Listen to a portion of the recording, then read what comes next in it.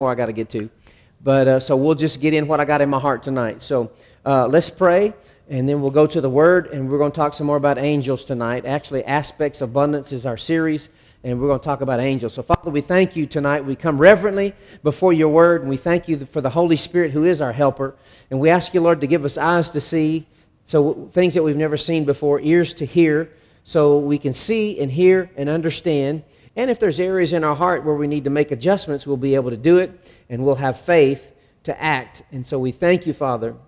Thank you for the Holy Spirit to give us utterance, that as we've studied and prepared, Lord, you'll just bring things to light, and Lord, we'll understand and we'll grow, and we'll put things into motion that need to be into motion. And so we thank you for your word tonight in Jesus' name. And everybody said, Amen. Come on, look at your neighbor and say, I love the word. All right, I know you do. And praise God for the Word. You know, the Word, I said it, I was just talking while the Bible's called the Word is called the Word of righteousness. Hallelujah. So it'll instruct you in righteousness. 2 Timothy 3:15 says, all Scripture is inspired by God and profitable for instruction, correction, reproof, and training. Listen to this, training in righteousness. Hallelujah. So we need to be trained in what? Doing right things. All right? Now, you might just... we're going to go to 2 Thessalonians. I'll give you a verse over here. But we've been, for several weeks, I just got it in my heart to talk about, I had this phrase about aspects of abundance. And so we've talked about excellence for a few weeks, and we've talked about attitude for a few weeks. And then just seemed to be right, let's talk about angels. So we've spent a couple of Wednesday nights talking about angels. Everybody say angels. Hallelujah. How many of you know it's a good topic? Because, you know, when you think about an aspect of abundance, in other words, can angels, and really, we're really going, I'm going to hammer something home tonight. We're going to talk about money and finances in connection with angels. Anybody interested in some money? Anybody interested in getting some more? So you can be a blessing. So we're going to talk about this a little more in detail, because that's the direction I really got. And I think if you'll receive the word and plan it, it'll help you, and you can get some things activated that maybe hasn't been there before. Hallelujah. We're not talking about angels. Now, we're not talking about angels going and taking some money out of somebody's bank account and putting it in yours. That's not what we're talking about. All right, but they've got lots of ways of doing things. God knows where the money is. Let me put it like that. All right, and so an aspect, we're talking about abundance, an aspect actually means a part of or a feature of something. So we're just looking at different angles of how we can actually tap into the supply that God has for us. Hallelujah. And now listen, my wife and I, we've been pastoring now 25 years, and I started back in youth ministry in 1983, and we had 4 children, and I've seen God just help us supernaturally, over the years. We've been married when I got married in 86, what is that, 31 years? Man, you can learn a few things. But I can tell you, God has just moved supernaturally, time and time again. Because why? Well, we've trusted Him, and because we've been learning and growing in the Word, amen, and maturing in the Word. That's important that you mature in the Word. You want to grow in the Word and develop your faith so you can release faith. Faith is to be acted upon. And again, one of the main ways, and you'll see it tonight when we're talking about releasing our faith, is with our confession. And with our words, what we're saying. I'll get in a little bit more of that part next week. But, you know, as I'm just studying, man, all of a sudden it don't take me long. And I'm like, well, this is about as far as we're going to get tonight. And then we'll have to move on. So, but again, it can be an aspect, can be a specific way in which something can be considered. All right? So why would we talk about angels when it comes to abundance? Because they can help you get there. How many like to just get to a place of abundance? Now, abundance meaning you have plenty. You have more than enough, and God is a God of abundance. He's a God of plenty. I saw something on, because I'll look at the weather on the Weather Channel, and they had a video of these little bitty, they're called, I forget the flower now. You ever seen little praying mantises? They're these little bitty, tiny, I forget what is the name of that flower, but they look like little flowers. But they're little mantises. They whatever that flower, it's a flower, little bitty things, colorful. You'd think they were little flowers, but they're just bugs. I'm thinking, how awesome is God? I mean, they're kind of cute. I mean, they're pretty. You just have them all dressed up all over you. You know, this guy had them all in his head. I was thinking, how amazing is God? I mean, that He would just create a little bug that looks like a flower. You know what I'm saying? I mean, but think about God. All that's out there, he's so abundant, and that's why he didn't create man first and then start creating stuff. Because if man would have been involved, man would have said, "Oh, that's good enough right there, Lord. That's plenty. That's good. You don't have to do it. One monkey's enough. I mean, but you got 20 species, 40 species of monkey. But anyway, so abundance has to do with supply. And God is very interested in our supply. Remember John 10:10, Jesus came that you might have what? Life and life abundantly. You think life abundantly would affect you financially as well? Sure it would. Hallelujah. We're not going to take up an offering tonight, so just relax. We can talk about money in church. Don't have to take up an offering, whatever like that. We'll just help you tonight, all right? So an overlooked aspect of how maybe we could walk in more abundance, live in more abundance, get things flowing, is taking a look at angels. So that's what we've been doing. And we have divine help available to us. So, I preached years ago. Matter of fact, I preached a couple of messages way back, and I was looking at some notes, I think way back in like 95 or 97. I haven't preached on angels since, it's been 20 years. I said, maybe we should look at it again. Anyway, so Hebrews 12:22 says that there's myriads, thousands upon thousands of angels, and so we've seen that they have assignments and functions, and we'll look a little bit more at that. One of the things I was thinking that I came across, angels are mentioned about 37 times just in the books of history, which would be Joshua, Judges, 1st, 2nd Samuel, 2nd Kings, 1st and 2nd Chronicles. So these are just, there's almost 300 references.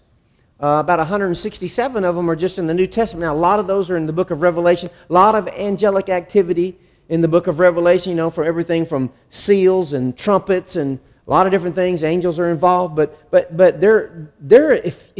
we just had the veil removed and we saw the warfare and the angelic and demonic activity that was going on in our world, it'd probably just freak you out.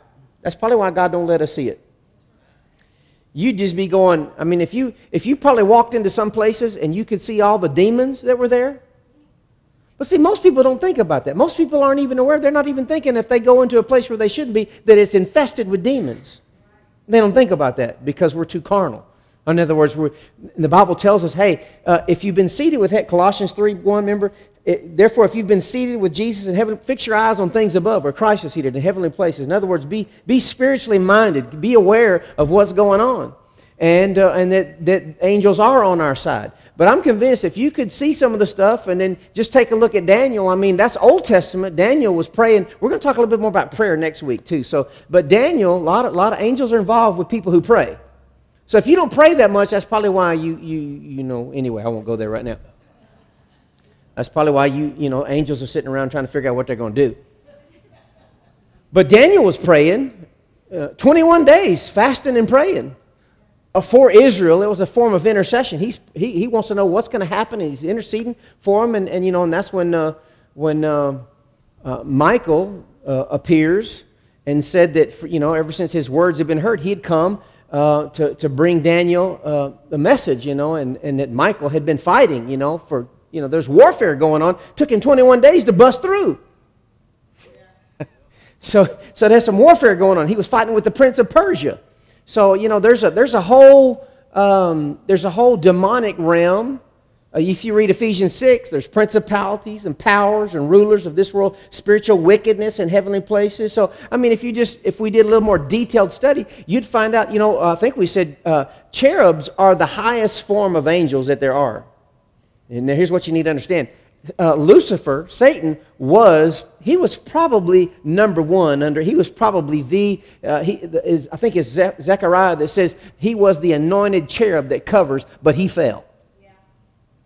A cherub is the highest. Also, the cherubs are ones that have wings, and there's two cherub that oversee the mercy seat. Matter of fact, if you want to know, not all angels have wings, and they're not little fat babies with bows and arrows.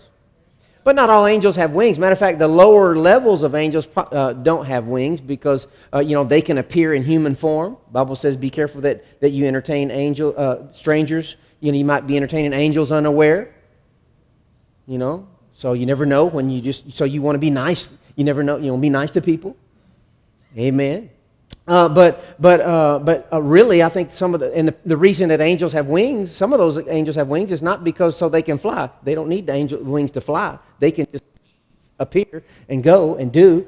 Most likely it is for either some form of protection or when they're in the presence of God to cover themselves. Because God's a holy God. Angels are called holy. And in the presence of God, there's some that are just, they never leave God's presence. They just cry out, holy, holy, holy is the Lord God Almighty. They fly two, they got 6 wings, 2 they fly, 2 they cover their face, and 2 they cover their feet. And so they're just ever in the presence of God. And so you got cherubim, then you got seraphim, and then you've got archangels. Those archangels, those would be like Gabriel, Michael, the archangels. Warring angels, messenger angels. So anyway, there's some different things. Jeremiah, with the exception of Jeremiah, all the major prophets alluded to the ministry of angels. Of the minor prophets, Hosea and Zechariah speak of angels. So one thing that's interesting, and I might touch on a little bit later, since Pentecost, the church age, we're in a different dispensation. In other words, maybe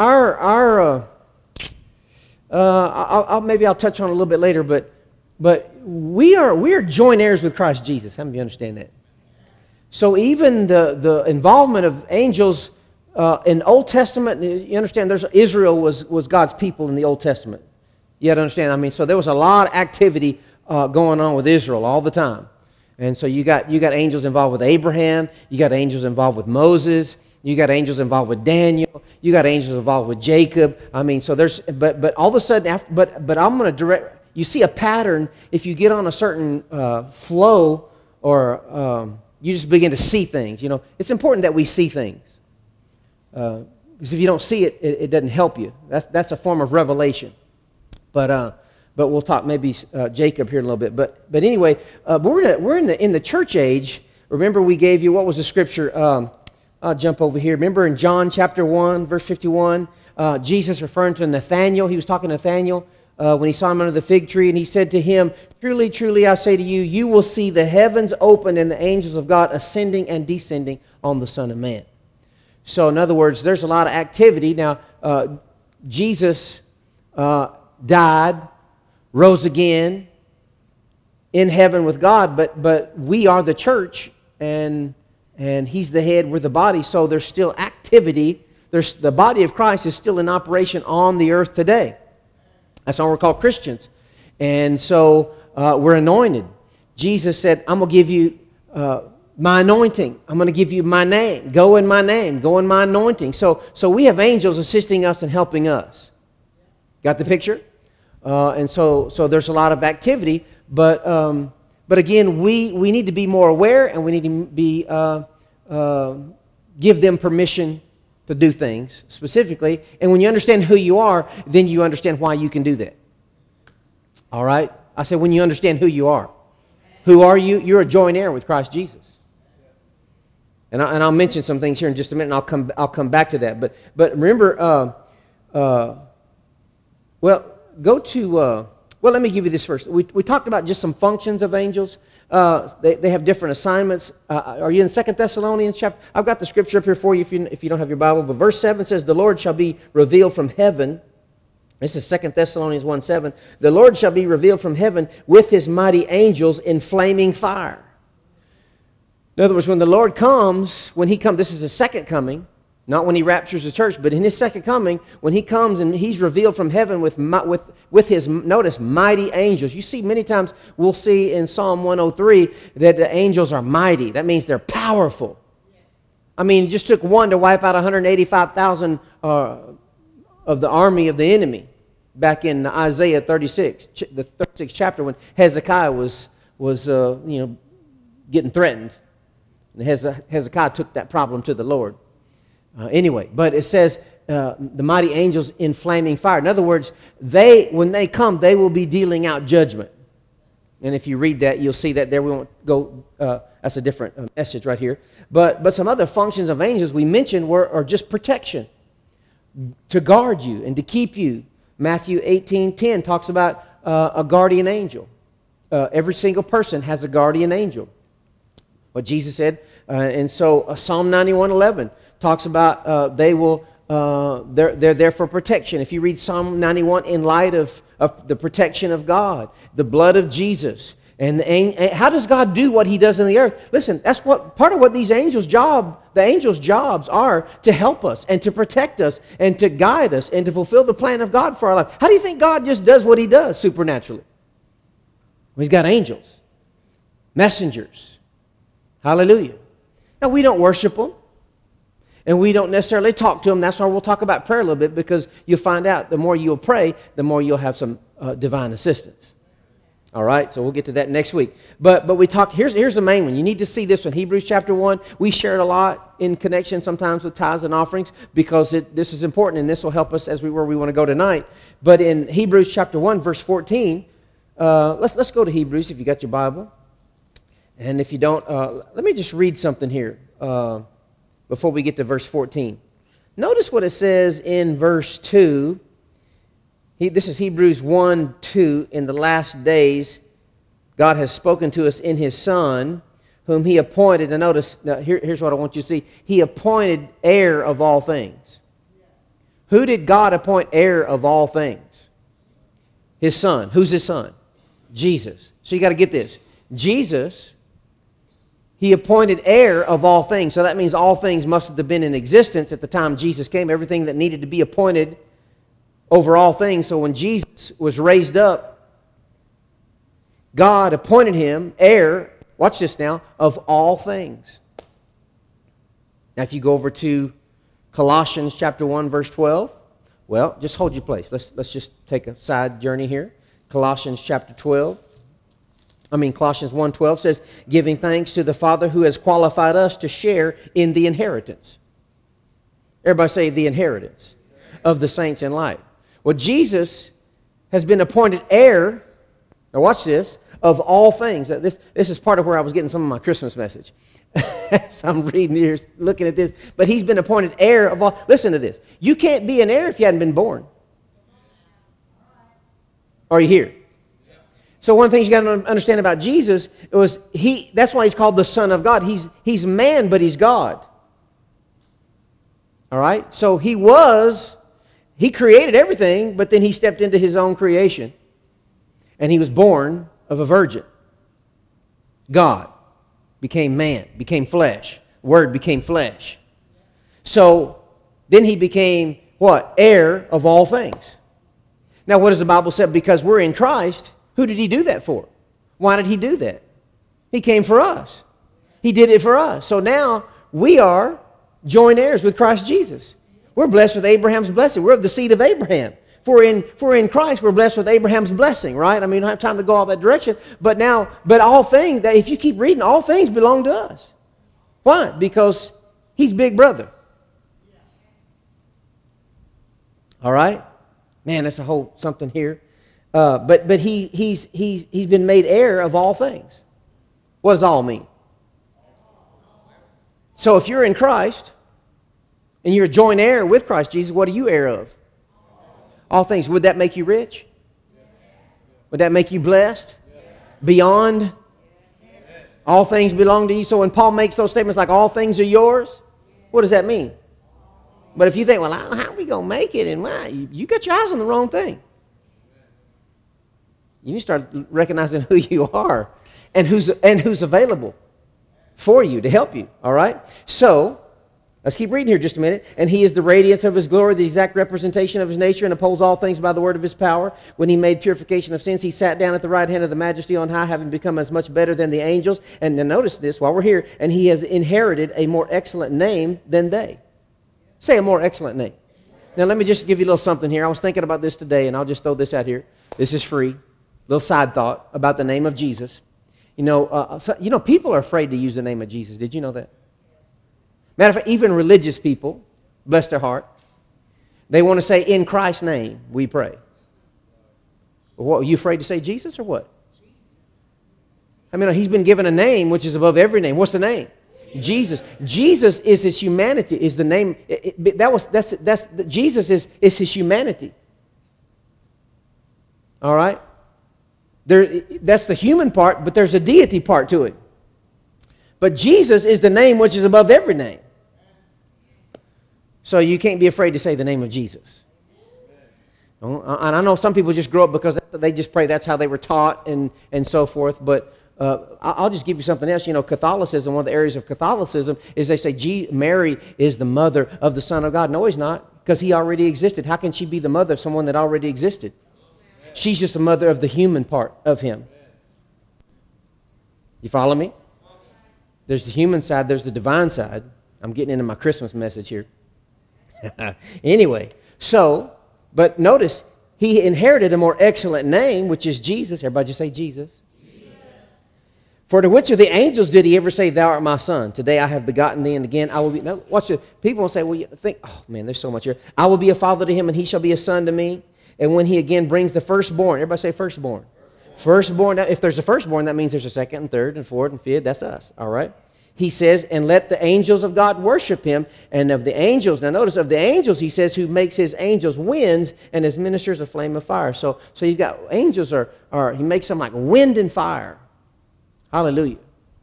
So, now skip over for time's sake, go over to the 14th verse, and we'll catch back up to the notes here. First, Hebrews 1:14 says, are they, talking about angels now, are they not all ministering spirits? In other words, another word for minister is servant. So they're serving spirits. Everybody say serving spirits. Now, who are they serving? Now, if you listen to the first part of this message, I said all that to get to this part. Who are they serving? Heirs of salvation. Heirs, joint heirs. Who's the joint heirs? So who are angels interested in helping? Why? Because you're joint heir. So that means if you're a child of God, you qualify, right? So we want to figure out how do we get them really busy? How do we get them moving and working and helping us? Hallelujah. So we'll get to that part. All right. Are they not all ministering spirits sent out to render service? How many would like for them to be real busy when it comes to you and yours? Rendering service. Hallelujah. For the sake of those who will inherit salvation. Now, we've inherited salvation. We're joint heirs. We're inheritors of all that God has. I mean, you just begin to put more and more together and a whole nother direction here. But really, we could just say anything that blesses, helps, aids, or assists that would help us, our kids, our family, they're on it. They're ready to go. They're ready to help. They're ready to assist you in the plan of God for your life. Hallelujah. So they can help in terms of areas of strength for a season or a phase. Maybe there's something God's designed, especially ministry or something God's called you to do. He's going to help you do it. Because we're not to lean. I mean, the first thing we think of when we feel like we're supposed to do something is, well, how can I do that? Or do I have the ability? And but if God calls you to do something, He's going to help you. And it's not your job to figure out how. And if He tells you to give something, it's not your job. We start looking. But you want to be quick to obey. All right. They come with instructions or in messages. We've looked at divine connections, supernatural setups. I mean, I just believe that when we're believing God for help and for favor, that's why I confess favor all the time. Psalm 5 says, His favor goes before me like a shield. Well, I'm going to declare that. His favor goes before me like a shield. What does that mean? How's God going to put His favor out? He's going to do things for me. I have angelic assistance to help us. Hallelujah. Amen. So whatever comes up, an emergency or a situation, first thing you want to be doing is start speaking the word. Not worrying, what are we going to do? That's the last thing you want to say. What are we going to do? You should say, God, what are you going to do? What you going to do about this? You going to let your kids sit out here? No. God's gooder than that. Amen. So we're going to have to be aware of the function of angels. What are they doing? And be faithful. We talked about, it's important that when we understand this, we're faithful to work with them and to cooperate and to dispatch the ones that are involved with our life to help us. And they will. They want to. Matter of fact, they get excited about it. It's like this. When you step out in faith, they're excited. When you're doing the will of God, they're going, oh yeah, we got something to work with. Favor, blessing, and we're really going to talk about a little bit more about the blessing side and the financial part. But we want to partner with them.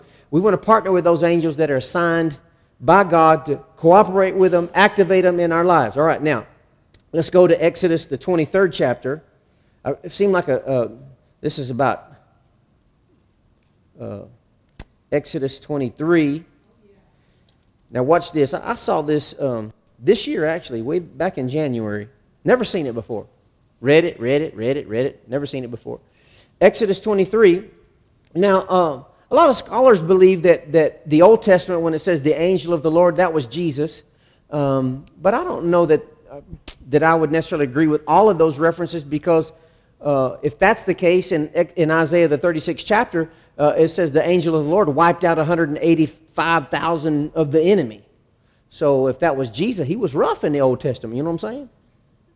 I mean, we know he cleansed the temple in the New Testament, but I mean, that's wiping out 185,000. So anyway, but in Exodus 23:20, watch this. It says, behold, now God has brought the children of Israel out of Egypt, and they're called to go into the promised land.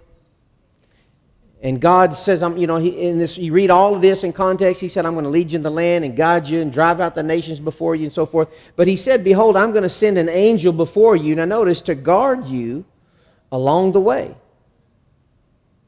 and bring you into the place which I have prepared. Now, and as I was thinking about that, does God have a place for you? I mean, the Bible talks about a wealthy place. Amen. We're obviously, Ephesians 2:10, we're custom designed. He's got a plan for us, which we know is good.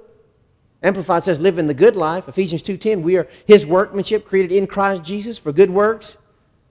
Plans that he's already prearranged and made ready ahead of time for us to walk in, live in the good life. That's what the Amplified says. So we know God's got a will for our life, and the will of God has to be dynamic. It has to be the best thing that we could ever experience, because you don't want to do anything, you don't want anything but the perfect will of God for your life. And that's why we're talking about renewing our minds, because you finding out and discovering the good and acceptable and perfect will of God is in connection with you renewing your mind. That's Romans 12, verse 2. So, think about this. He said, I'm going to send the angel before you to guard you along the way. Hallelujah. And to bring you into the place which I have prepared. Now notice verse 23. For my angel will go before you and bring you into that land. Now again, think about this. Just in the New Testament, if you just think naturally, the Bible, God says he will perfect what concerns us. Or Paul said it like this in Philippians. He who began a good work in you will complete it until the day of Christ Jesus. Well, that's going to mean everything about you, everything that's involved with you. All right? So now watch this. Now he's going to bring you into the land. Now if you look at the 25th verse, this is what I saw that was really, you begin to see two different things. God's talking about this angel. And he says, but you shall serve the Lord your God. Everybody say, that'd be me. And I notice, and he will bless your bread and water. Notice we have a he and an I. That means two separate people. So when he's talking about the angel, you serve the Lord, and he, so you get busy serving the Lord, seeking first the kingdom of God. You make sure you're serving the Lord, putting him first, and he will bless your bread and water. And why? Because he's the healer. Jehovah Rapha, the Lord our healer. And I will take sickness away from the midst of you and fulfill the number of your days. And we know that's all good right there, right? He said, I'll remove sickness from your midst. So you see that? There's a he and there's an I. Everybody say there's a he and an I. He. Who's he talking about, the he? He's talking about the angel. Helping you, assisting, blessing what? Your bread and your water. Well, that'd have to do with your livelihood. I mean, bread and water, Remember, the Bible says, we quoted it a while ago, 2 Corinthians 9:10 says, he who supplies bread for food, amen, and multiplies your seed for sowing. So he gives you bread and food, water, amen. Now, so you see a connection here with blessing. Everybody say bless.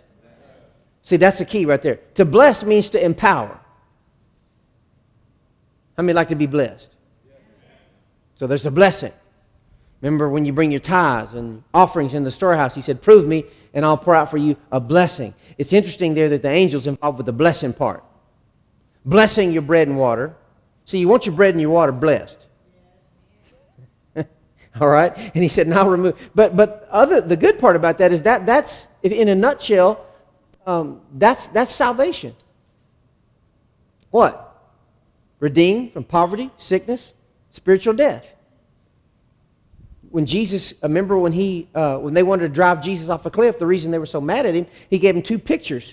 One was supernatural provision, Elijah being sent to a widow in Zarephath, during a famine, and then also Naaman dipping in the River Jordan. Naaman dipping, and he was healed. So you see a picture of provision, and you see a picture of healing. That is redemption. What's Abraham's blessing? Abraham, if you look at the blessing of Abraham, he was rich.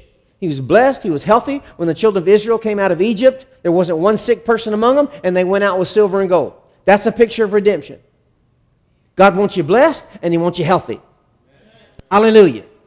You got the picture here? All right. Now, one more story. Actually, a couple.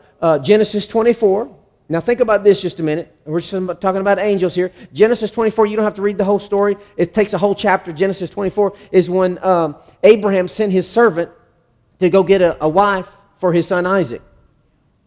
And so if you know the story, it's a really wonderful story. It's a great picture of the walk of faith that the believer we walk, because the servant's a type of the Spirit. You got the Father and the Spirit and he's bringing a bride for his son. And so now Rebecca hadn't seen him, but she says, I'll go.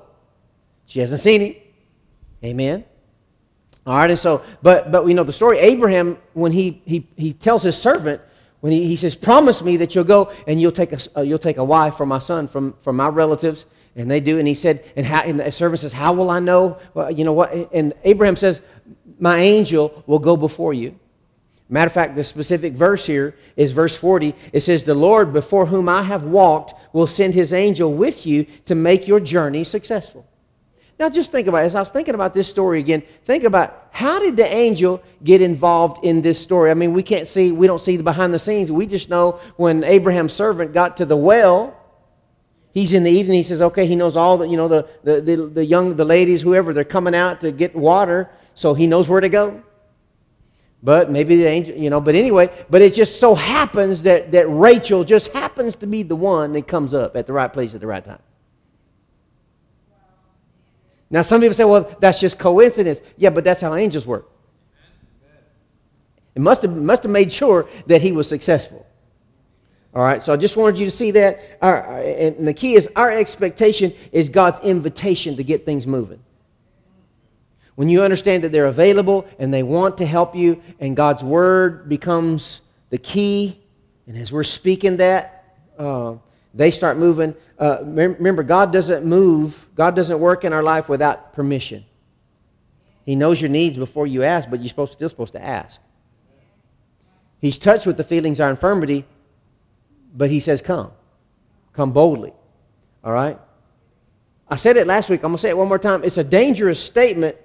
Well, if it's the Lord's will, and a lot of people just go through life with that. Well, if the Lord wants me to have it, I'll have it. If it's the Lord's will, it'll automatically happen. No, it does not. Stuff does not fall on you like ripe cherries falling off the tree, or apples, or peaches, or whatever you like to call it. You have to make sure that you are cooperating with the Word, doing the Word, speaking the Word, confessing the Word, knowing what to say and when to say it, having a prayer life, having a relationship with God. I know that sounds real 101, but you'd be surprised how many people just kind of float through life and just thinking, well, if God wants it to happen, it'll happen. No, God's not willing that any perish. He wants everybody saved. Did you know that? Matter of fact, let me just give you that. That scripture is in thank you, Holy Spirit. I was looking for that, and I figured out where it was. Look at this. In 1 Timothy chapter 2, I was trying to remember where this was before service started. The Lord knew what He was going to get it to, though. Kept asking the Holy Spirit, where is that? Where is that? Where is that? But in 1 Timothy 2, when he's talking about prayer, he says, first of all, I urge you that entreaties and petitions and Prayers and thanksgiving be made on behalf of all men, for kings and all who are in authority, in order that we may lead a tranquil and quiet life in all godliness and dignity. This is good and acceptable in the sight of God our Savior. Now notice verse 4, who desires all men to be saved. Right there, God desires all men to be saved. So that's His will, that's His desire. Well, if it's going to happen, why don't it just happen? Well, because people have to receive. People have to hear the word. People have to have faith and call out. But notice this is what jumped out. And to come to the knowledge of the truth. God wants people to come. He wants us to come to the knowledge of the truth. That means some people don't want the truth. And knowing the truth becomes a great privilege. God wants people saved and to what? Really, you can say this, God once you get saved, He wants you to grow up and come to the knowledge of the truth.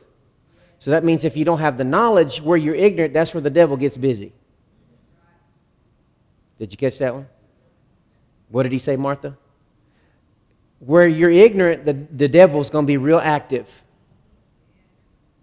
Stealing, killing, and destroying. All right? All right. Let's keep going. So I said it's a dangerous statement or a thought process that, well, if it's God's will, it'll happen. But you need to know what God's will is. You need to know who you are. You need to know how to exercise your authority.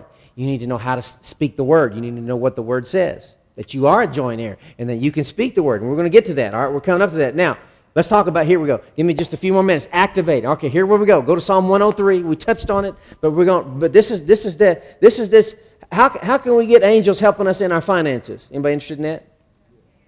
We already want to, we want to work in protection-wise. Psalm 91, we've talked about that. But how do we get them moving and working in our life? It comes through you speaking the word. You confessing the word in an area, in a specific situation. Called a faith confession. All right? So, Psalm 103 verse 20. Now watch this. This gets really good. Psalm 103 verse 20 says, bless the Lord, you His angels, mighty in strength. We noticed before that they are mighty. Mighty in strength, who perform what? Now notice this. Who perform what? What do the angels perform? So if you say the word, what do you think they're going to be doing? If you say the word in connection with your situation and for your life, then they're going to get busy performing the word.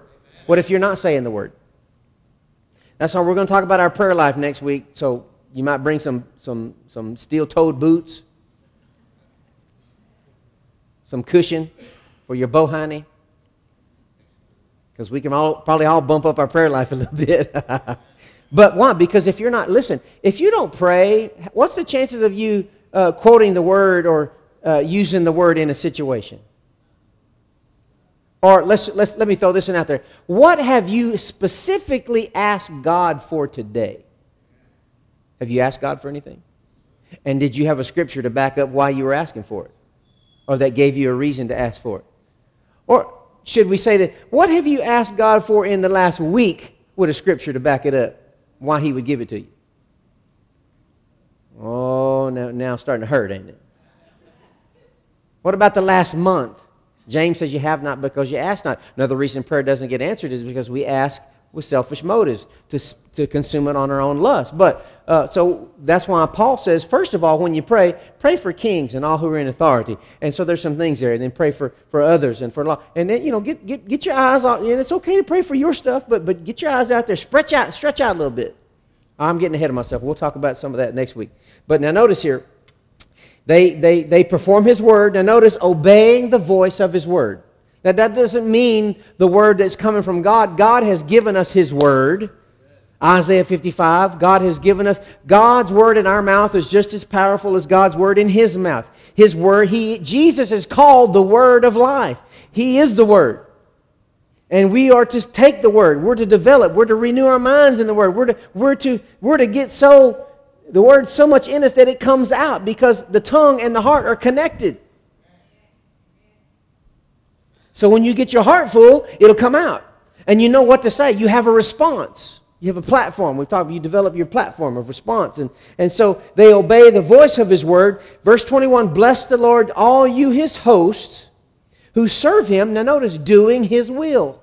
You might underline that, doing His will. Now, 1 John 5:14 and 15. This is a prayer verse. If we ask anything according to His will, we know that He hears us. We have confidence. If we ask anything according to His will, we know that He hears us. And if we know that He hears us, we know we have the request. Well, how does God answer the request? He got angels that perform and delight in doing His will, carrying out His will. And when you're asking in line with His will, you can expect an answer. Amen. Hallelujah. And you don't have to go out with goosebumps or a feeling like, well, I wonder if the Lord heard me. Well, if you ask in line with the Word, you're asking in faith. John 15:7, if you abide in me and my words abide in you, ask whatever you will and it'll be done. Isn't it for you to figure out how? I know you want to. We all go, well, how's He going to do that? And you think it's too difficult, but God says nothing's too difficult for God. Nothing's too hard for God. All right? So they serve Him doing His will. Doing His will. His will. His will. So if you're involved in the will of God and you're wanting to see the will of God come to pass and making sure the will of God is being done and you're confessing and you're speaking about things concerning God's will for you, then they're involved. Amen. Now let's go a step further with this. It's our responsibility to put voice to the Word. Hallelujah. Now hold your place here. We're going to come back because I'm going to show you something, then we'll shout and go and run out of here. Now let me show you something. Now you understand when we're talking about confessing the Word. Now we know Philippians 4:19. Most people know Philippians 4:19. But that's like a coupon verse. You really can't use the coupon if you ain't done the first part. In other words, it's got something that goes with it. Paul's talked about giving, and no church is involved with me concerning giving and receiving except you alone. But even in Thessalonica, you gave gift more than once for my needs. Not that I seek the gift, not what I seek for myself, but I seek for the profit which increases to your account. I've received everything in full. I have ample supply from what Epaphroditus has sent to me, a fragrant aroma and acceptable sacrifice, well-pleasing to God. And now my God shall supply, watch this, all your needs. My God shall supply all what? Your needs. I like one translation says, New Living's translation says, and this same God who takes care of me will supply all your needs from His glorious riches which have been given to us in Christ. So I gave you some examples last week, several examples I've given you, that in situation, minister friends, two different minister friends that I knew, angel appeared to them, and both in financial situation, or one angel, I told you last week, Dr. Dufresne, he said, what are you waiting on? And they said, we're waiting on the faith command. And he said, my God shall supply all my needs according to His riches and glory. And they were gone. So you want to say something in connection with your needs. And if you're a giver, and if you're a tither, you have every right to say, my God shall supply, will take care of me. And He takes care of me in grand style. Everybody say grand style. Now, this is what I want you to see in connection with finances and harvest. James chapter 5. Now, hold your place. We're going to come back right here and we'll finish up with something. James 5. How many believe we're in the last days? And there's lots of all kinds of stuff in the Bible that reveals we're in the last days. We're in the last of the last days. And James chapter 5, watch this, verse 1. James 5:1 says, come now, you rich, weep and howl for your miseries which are coming upon you. Your riches have rotted and your garments have become moth-eaten. Your gold and your silver have rusted, and their rust will be a witness against you and will consume your flesh like fire. And notice this statement, it is in the last days that you have stored up your treasure. Now, this first part, this is not necessarily directed to Christians as much as it is a prophetic statement. Number one, God is not against people being rich, because He's given you power to get wealth. So this is not really contradicting. God's not against people having wealth. He's not against you being rich. He wants you to be blessed so you can be a blessing. He wants you rich so you can fund gospel, fund the harvest. He wants you blessed to be able to do, and He richly gives us all things to enjoy. We looked at that scripture in 1 Timothy 6:17 last Sunday. But again, rich isn't what we have, it's who we are. And you got to understand that rich is what we become when we get saved. So that's why I just look in the mirror when you get up and go, you rich. Richie Rich. Middle name with an R, Rich. Amen. So what you have to understand something here. He's talking about it's in the notice in the last days that you stored up treasure. One of the things he says did you know I didn't take time to I've seen statistics, but there's more hoarding right now. There's silver and gold and they say that there's only about 20% of the $100 bills that are actually in circulation. Why? Because they're hoarding, the rest of it's being hoarded, or drug dealers have it or whatever. But there's cash is out there. Stuff is out there. And there's people right now, listen, there's not a money problem in the world. The world wants you to think that because the only way the devil can operate is through fear. That's the way he operates in the tribulation period. You got, if you don't have the mark, you can't buy or sell, and so he dominates through fear. But what you have to understand is there's not a money problem. There's not a money shortage. There are people on this planet, there's tons of people on this planet that have so much they don't even know what to do with it. They couldn't even spend it all. They can't even spend the interest. So when God starts talking about people, it's in the last days that you've stored up stuff. See, they think they've stored it up for their last days. THEIR. But what they've done is stored it up for the last days. Because God's got a purpose for it in the last days, which we are in. Everybody say, we're in the last days. So there's really no money issue in the world. It's a location issue. And how many know the enemy likes to hold it up, and the angels know where to go get it? All right, I'm going to finish this up for you. All right, so verse 4. Watch this. Verse 4. Behold, the pay, that would be wages, of the laborers who mowed your fields and which have been withheld by you. In other words, there's money that's been withheld.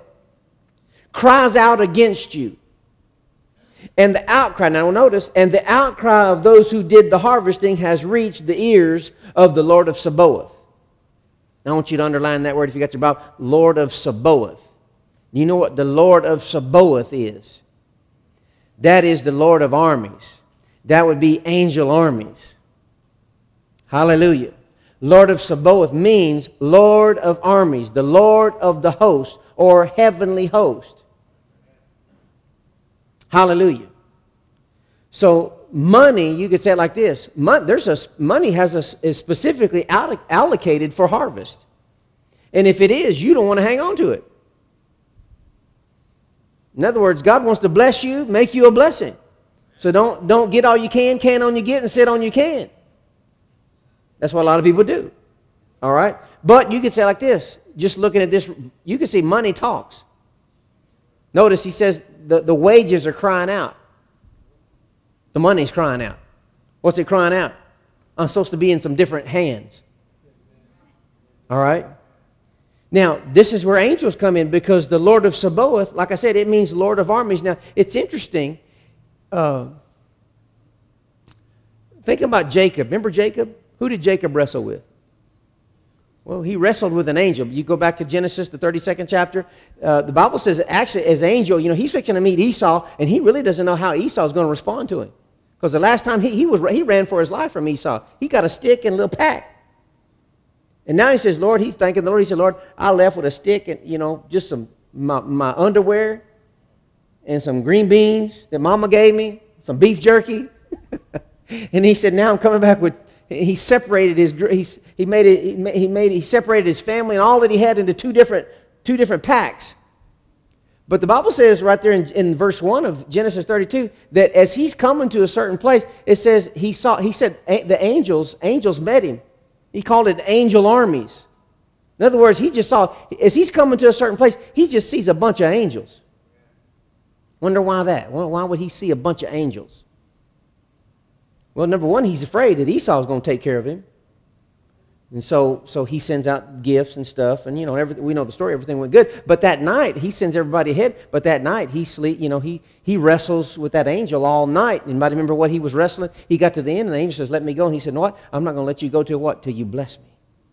And did he get blessed? Yeah, he got blessed. And the angel said, your name's no longer Jacob, but Israel. It means a prince with God and men. You have striven with God and men and have prevailed. Jacob was blessed. Israel changed his name. Got blessed. How many know we don't have to work for our blessing? How many know we don't have to wrestle for our blessing? We just receive our blessing. Jesus already paid for it. All right? And that includes everything that you would need, your supply. Hallelujah. So God is Lord of the angels. He's Lord of the armies. And you see money in connection with that. Finances in connection with that. Your God supplying everything that you need. So angels have a lot to do with bringing in harvest and finances. And he can do it from the world system. He wants to get it into the hands of the church. I think that's where was the Proverbs that says the wealth of the wicked is laid up for the what? The just, the righteous. Well, again, it's not just all of a sudden he's taking it from one place and putting it in your bank account, but it has to do with us reaching souls and bringing those people in. And also it has to do with you being wise in the affairs of life and angels helping us. Because again, he does know where to get it. He knows how to get stuff to us. Hallelujah. Angels are designed by God to help you prosper. So if you have a business, you should be having supernatural connections. You should have divine appointments all the time. Clients, customs, favor, raises, bonuses in your job, benefits, promotions. You should be claiming it. You should be believing it. You should be expecting that you are going up.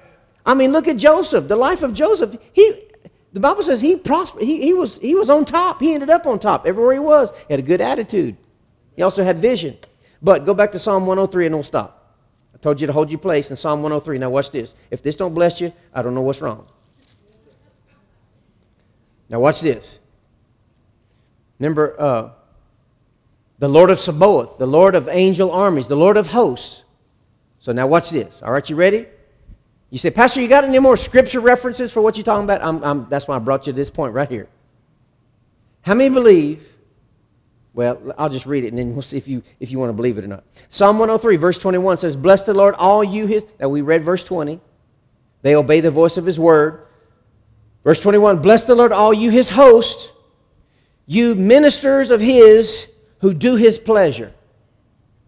Well, we see they do the will of God, but now notice he says they do his pleasure. So I guess that means if God takes pleasure in it, then they're excited about doing what pleases God. Now we know faith pleases God. So if we're speaking the word, we're speaking words of faith. And without faith, we can't please God. So if God's pleased, when we're getting over in faith, we're getting in faith about our situation, we're getting in faith over something supernatural that we need, or we're needing help, we need finances, we're believing God to do more, to do something more than we've ever done before. Why is God stirring us about this? Well, because think about this. Psalm 35, verse 27. I thought you might want to know this verse in connection with this verse. Psalm 35, 27 says, Let them what? Shout for joy and be glad. How many know you don't get anything sad? Faith doubts, complains, and despairs, but faith rejoices, gives thanks, and is glad. So let them shout for joy and be glad who favor my righteous cause, and let them say continually, what are you supposed to be saying? Let the Lord be magnified, who has pleasure in what? The prosperity of his servant. So if God has pleasure in the prosperity of his servant, and the angels like to do his pleasure, what do you think they'd like to be doing? Amen. Helping you prosper. Amen. Did you get something out of this tonight? Yeah. Say they want to help me prosper. Because God's pleased when I prosper. So the angels do what? They like to do his pleasure. Everybody say, do pleasure. Amen. So if God likes it, if it pleases him, they want to make sure that they want to put a smile on God's face. So what is that? But there's a Godward side and there's a manward side. Some people really struggle with that manward side. Well, it's all up to Jesus. Jesus qualified us, and yes, he did, and his blood qualified us. And yes, we don't have to work for it. We receive it. But there's the manward side, which is you by faith, claiming what you need, what belongs to you, and exercising the word. Or if you just read through the first few chapters of Hebrews, he says, holding fast your confession of faith without wavering, for he who promised is faithful. Through faith and patience, we inherit the promises. So yeah, you're going to have to hold fast. Galatians, don't grow weary in well-doing. In due season, you'll reap if you faint not. How are you going to reap? How's God? It's not your job to figure it out. You just hold steady. You just keep thanking God. You just keep doing your abundance. And you just get up in the morning and say, I'm going to bless the Lord at all times. His praise shall continually be in my mouth. Stand up with me. You don't get up and say, I rejoice because this is the day that the Lord has made. And I'm going to rejoice and be glad. I'm going to say continually, let the Lord be magnified, who takes delight in the process. Why would the Lord want you saying that on a regular basis? So you finally get it? That God takes delight. God does not take pleasure in our lack. God does not take pleasure in our insufficiency. No, when He supplied it all, when the banquet table's out there, that's why He said, if you just get excited about it, goodness and mercy will follow you all the days of your life.